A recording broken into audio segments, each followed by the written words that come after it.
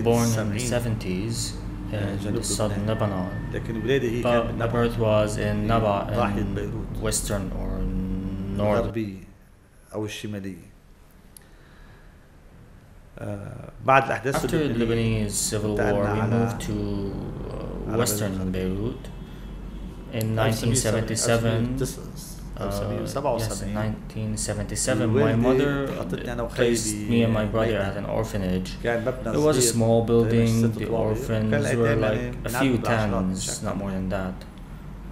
After that phase, I moved to a private school, and from that point I started springing of art, because at 1983 there was a drawing contest. I took the first prize. Then I traveled to France. When I came back, this matter stayed in my head and I became even more encouraged. After my graduation from the secondary phase, I have been a vocational artist, and I entered the Art Institute and graduated in 1995. This is the academic educational phase, but the matter of drawing, as you know, after the painter graduates from college, he has to start developing and establishing himself. So I consider this period of time that I have spent at the Art Institute as an experimental stage, and in order to develop my skills, I stayed alone at an atelier and engendered my own style. I had put much effort in order to become this new drawing, the criteria, and I started. The civil war in Lebanon, for some people, might have been a negative impact. For example, a person who has lived as an orphan and spent his life at an orphanage. Considering also the financial situation that was a bit on the edge, this can cause despair for a person, but I had a goal. I wanted to become a painter. In order to become a painter, you have to learn, and this is why I didn't really take the fatherlessness and frustration in. Vice versa, I used to stay if I wanted to get there, and I have to stay optimistic and I have to stay very happy. I did not have any obstacle because the target was there. Besides, when a person places his goals in front of his eyes, he does not ask about obstacles or difficulties. Today, when I rewind those issues, I find them hard. I ask myself, I did that? But yes, thanks God. God has attained me what I wanted. I depended mostly on the color. I prefer the feature, the color the most in my drawing. And on the other hand, I considered calligraphy at another phase, and I started by just drawing lines through inking, such as Chinese inking, perhaps tracing a name with inking. I found that it started to receive acknowledgement and it had some audience. I moved from this to the brush. I transferred from the pencil to the brush on a board. I enlarged that. I do admire drawing and calligraphy, but when I started with calligraphy in 2002, I used to draw abstractively. The handwriting was abstract for a certain type of people, but at the end, not all people are able to handle Quranic material. When you say Quranic material and you want to place it in a casual house, such as for Muslims, they will read what I have written from the Quran. Sometimes you meet, for example, a secular person, a secular poet. He might prefer Arabic handwriting or an Islamic one, but he does not desire to be read, yet he might take it. However, a person who reads Quran wants something artistic, drawn and read. For the past 2 years and until now, I have started to prevail words written by calligraphy in general. When it comes to drawing, I drew in 3 separate phases. I started with surrealism, a little part of it was abstract, and today I draw expressively. Expressive drawing is a bit close to impressionism, nothing more, nothing less, but then you stare at the painting in all of its styles and diversities. You can still tell who is drawing this. its name has become, or the drawing has become known without a signature. Self-development depends on the person himself. He is the one who is supposed to have the adequate reading of the environment he is presented in.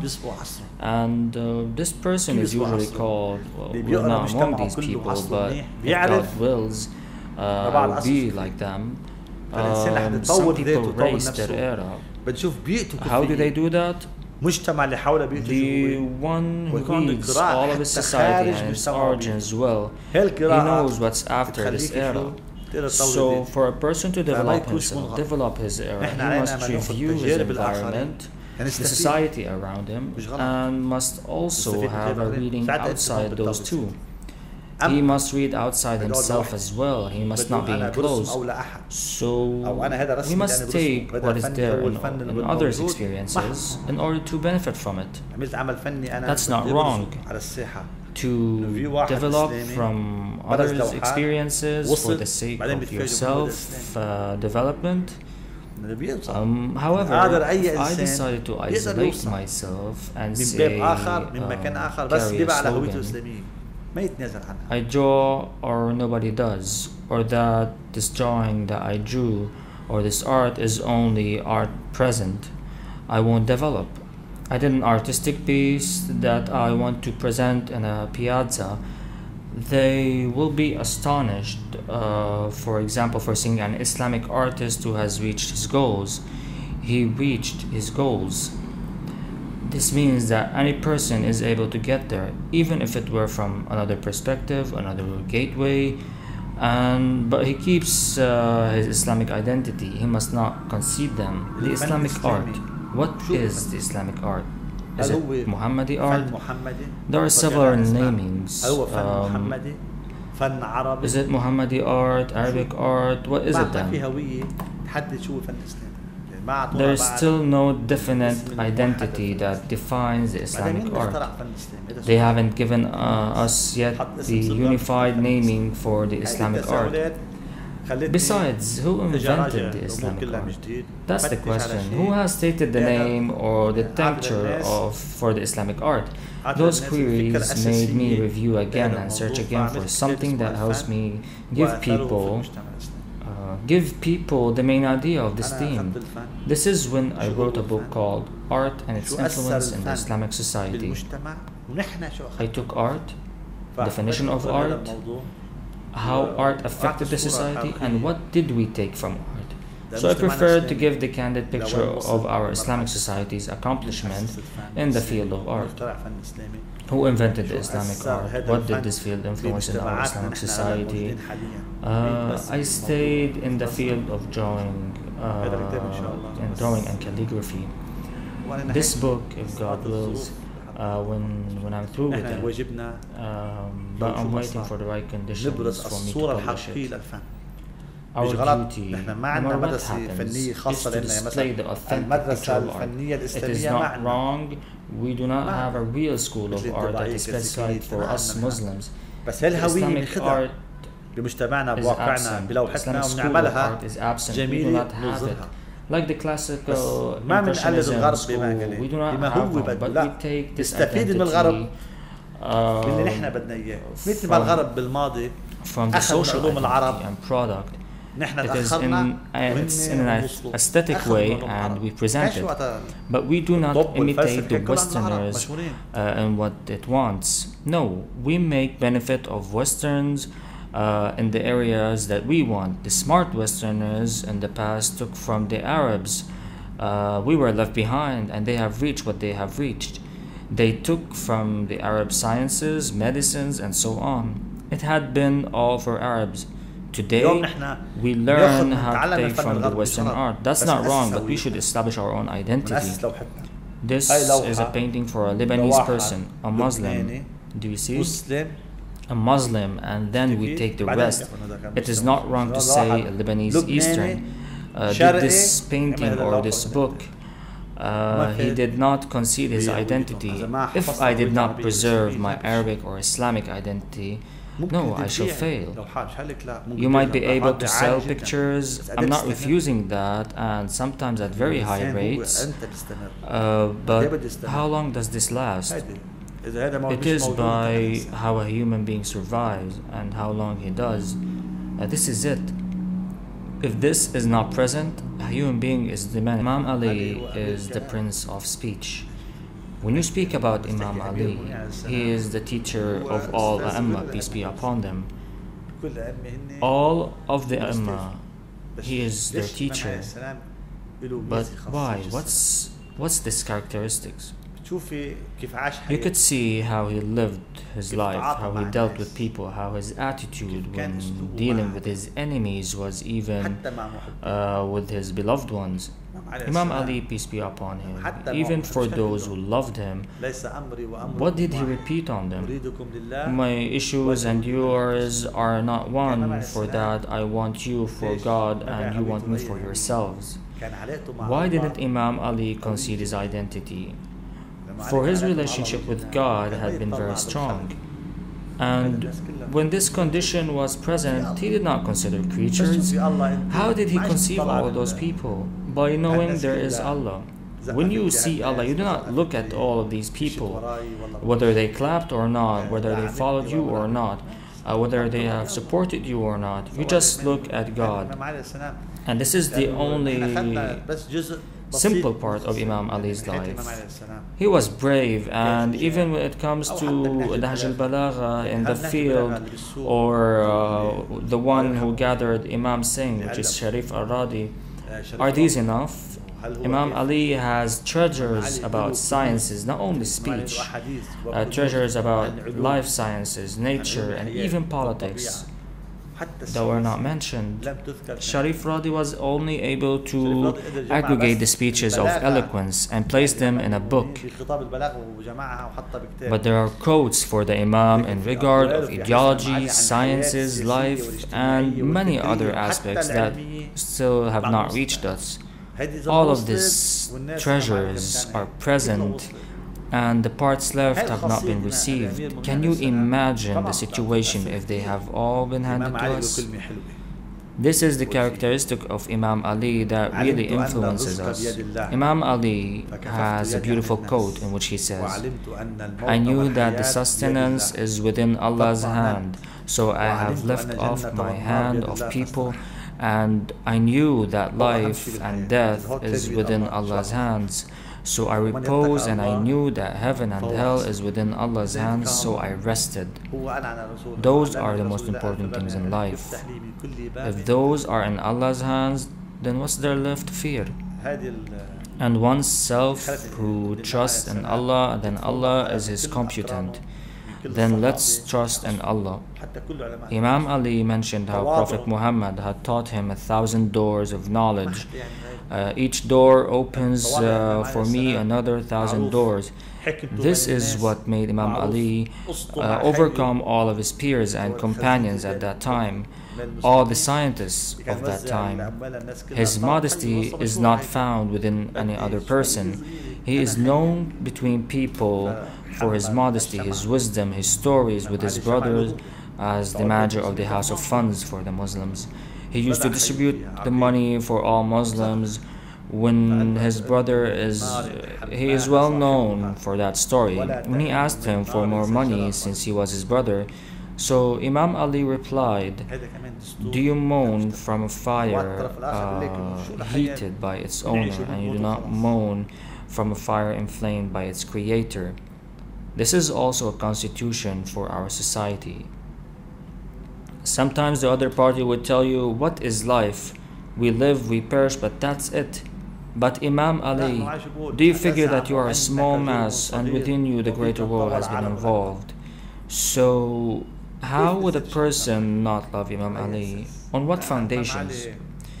No, after all, the poet, the Buddhist Salemi recites, "Oh, the sky witness and oh, the earth confess and revere." I have mentioned Ali. This is a Christian poet, and many other incidents that we mentioned from Dirar with Muawiyah when he asked Dirar to describe for him the prince of believers, and Dirar replied, "Do you guarantee my neck would not be cut off?" So Muawiyah granted him that. He said, "I do not copy the story literally, but the selections from it are as it goes. Yes, by the name of Allah, he had been long in forsaking, very strong, but justiceness speaks knowledge. He was amongst us, like one of us, and in this meaning he continues to reach. And I have seen him at night crying like an afflicted boy, like a little boy, and he cries as he says, 'O dunya, temptate someone else. I have divorced you 3 times, no return from them. For your living is despicable and your term is short. Oh, from the adversity and prop, the length of traveling and the farness of the course.'" So this is Imam Ali. The people who really knew Imam Ali, who really knew the Prince of Believers, who would ever look at someone other? So of course I'm really influenced by Imam Ali, and let me tell you the reason. The Israelis have occupied southern Lebanon during the 80s. I was not able to leave the house, but by that time there had been something called the Iron Fist. I used to sleep at my brother's house, and during the summer there had been no television. We can't get outside the house, so we can't go out. So my brother and I, we used to compete who would memorize Imam Ali's speeches of eloquence, each speech on its own. Imagine that. He and I would fight who has memorized more. And within 3 months of summer, we had memorized a whole bunch of it. So we lived in that atmosphere, and we have seen Imam Ali. Later on, I expanded in his quotes that are not present in Nahj al-Balagha. I found richer quotes, way richer quotes. So I asked by them, where is Imam Ali's insight? All of this. So I hope we are on the steps of the Prince of Believers. We invite all the youth, of course, to be creative, and the one who owns creativity shall not despair. If you do not love the subject you're living or dealing with, you cannot be creative at it. There is no creativity. Anything that you want to work at, develop at, or be creative at, if you haven't loved it, you won't be able to give any. So because I love drawing, whether I sell my paintings or not, I want to draw. I had a fair, I hadn't, I want to draw. There's a war or not, I want to draw. Because I love drawing. I have granted it much time until I was able to reach a state that allows me not to freeze. Sometimes the human being enters a field that makes him freeze. After he leaves university or until he dies, you find him drawing in the same rhythm, the same style and movement. I do not. I have a fair. The following year, the fair is completely different. The drawings are of a different attitude from their predecessors. There is nothing so-called as stagnancy. When you are stagnant, you perish. You have to always learn and always say, I still don't know anything. As you increase your knowledge, you say, I still haven't known anything. This is recited by Al-Mutanabbi. He says that if you want to be a poet, you have to memorize 1,000 lines of poetry. Then you have to forget them all. After you do that, you start all over again. We must draw 1,000 drawings. I want to consider that I haven't drawn any painting and start over again. 1,000, 2, 3, and maybe 10,000 as well. I will still repeat, I do not know anything. Just as I say I'm a painter and ego hits me, the painter is terminated. Adding to that, There is a speech by the messenger, peace be upon him, that is religious, but we are able to expand it to all our movements, the social, the practical, economic, and political. He was passing in a desert. The sun was very hot. The area was desolated. He asked his peers to gather for him firewood. His friend wondered where to get the wood from in a desert. He asked them to wander, and since they were hundreds, each handed a small piece of wood. And when they were gathered, they had an ample mountain. He told them that little sins are gathered to become great. This is a model. Today, in our society, if every youngster helped by a coin or two, maybe 3 or 4, they would expand until they are able to open a project. Eventually, the artistic work is for the sake of approaching Allah. If Allah has a stake in selling these paintings, they will be sold. And if Allah has a stake in selling these paintings, they will be sold. If He has no stake, they won't. It might be placed in charities for the orphanage. Nothing is wasted. Maybe in your life you might not be paid, okay? But maybe at this age people are not going to accept. Maybe after a few generations people are able to accept that there is this painter. So we must not be frustrated. We must trust in God and work and be creative at our work. There is a difference at this point, and by trust in God, if we weren't so, we won't be able to reach any of our goals. I really do hope from the young people who are really competing that they should compete in artistic sciences. They must do it at their knowledge and at their universities. Compete and help each other. For Imam Ali says, make the favor for those who are worthy of it and for those who are not. For if you do it, then you are worthy of it. The favor does not require individuality. Those who have the Prophet Muhammad, peace be upon him, and Al-A'imma are frustrated? No. This is what I wish for all the youth, if God wills. We should benefit from our leaders. They must benefit from them as an experience, a story, and a moral of life. We should always look at God. As long as He is ahead of us, we should stay humble. And if God wills, we will reach our targets and attain the most beautiful creativity in the world.